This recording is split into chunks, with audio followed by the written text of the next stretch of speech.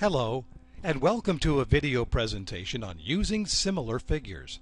Here's what you'll learn. How to use similar figures to find unknown lengths. Let's start by finding the unknown length in the similar figures below. We need to find the length of side DF on the larger triangle. Since the figures are similar, that means that all corresponding sides are going to be proportional. So which side on the smaller triangle corresponds to DF on the larger triangle? Did you say LM? If you did, that's right. So we can set up a ratio for those two sides. Let's put DF over LM. Now let's replace the letters of our sides with their corresponding lengths. The length of DF is unknown, but I can replace DF with our variable x.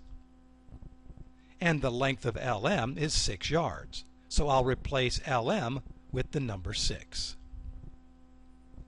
Now we need to create a second ratio using another pair of corresponding sides. And we have two other corresponding sides in these figures.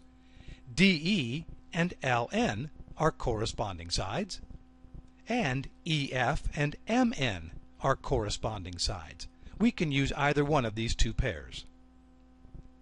Let's use sides DE and LN though, since their numbers are smaller. So let's go ahead and set up that ratio now of DE over LN. And again, replace the letters with numbers and then make our ratios proportional. The length of DE is 12 yards. The length of LN is 4 yards. And now we can make the ratios proportional by putting an equal sign between them. Now we can cross multiply to solve for our missing length x. We know that x times 4 is 4x, and 6 times 12 is 72. Solving for x now requires dividing both sides by 4 to cancel out the 4 on the left, and 72 divided by 4 on the right makes x equal to 18. So that's our answer.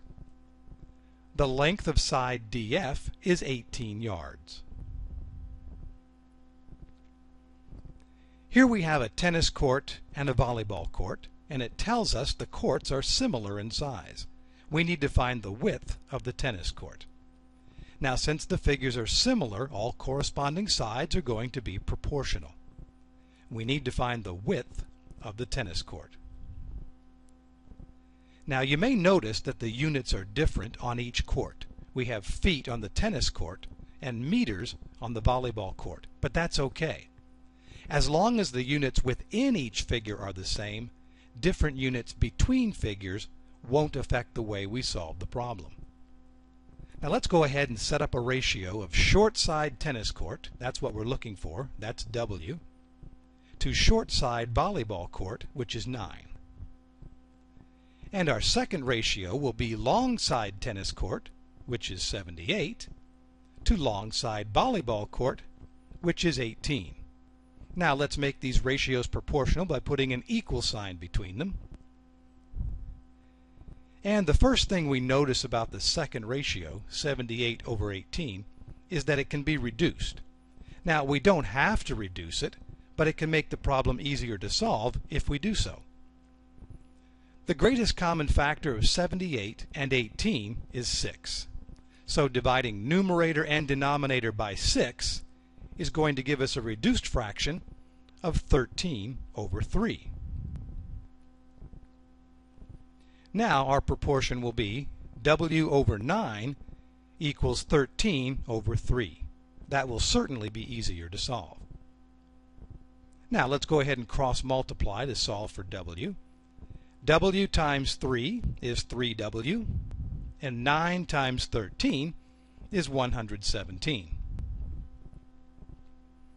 Finally, dividing both sides by 3 will cancel out the 3 on the left, and 117 divided by 3 on the right will give us our answer.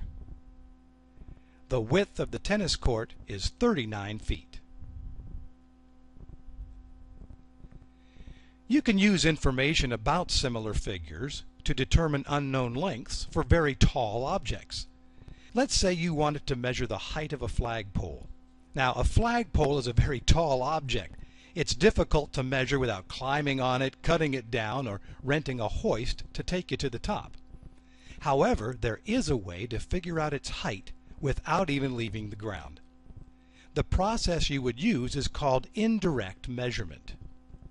Now, what is indirect measurement?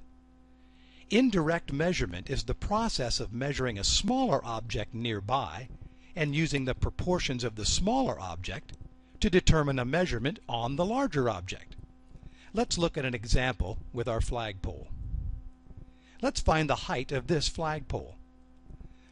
Now, if it happens to be a sunny day, and we know the height of a man standing by it, we can figure out the height of the flagpole indirectly. The sun will cast a shadow from the flagpole and from the man. Now, if we measure the man and find him to be 6 feet tall, and we measure his shadow and find it to be 8 feet long, we can set up a ratio of man to his shadow, which would be 6 to 8. Now, if we measure the flagpole's shadow and find it to be 32 feet long, we can set up another ratio of h, the unknown flagpole height, to its shadow. The flagpole over the shadow will be h over 32. Now, we can be confident we've set up our ratios properly because both shadow numbers are in the denominators and the actual heights of our objects are in the numerators. Now, since the ratios of similar figures are proportional, we can create an equation by making the ratios equal to each other. We can solve for h now by cross multiplying. h times 8 is 8h. And 32 times 6 is 192.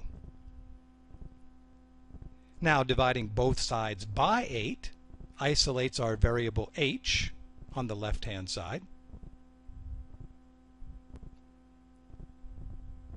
And 192 divided by 8 on the right gives us our answer of 24 feet. So the height of the flagpole is 24 feet. Congratulations! You've learned how to use similar figures to find unknown lengths.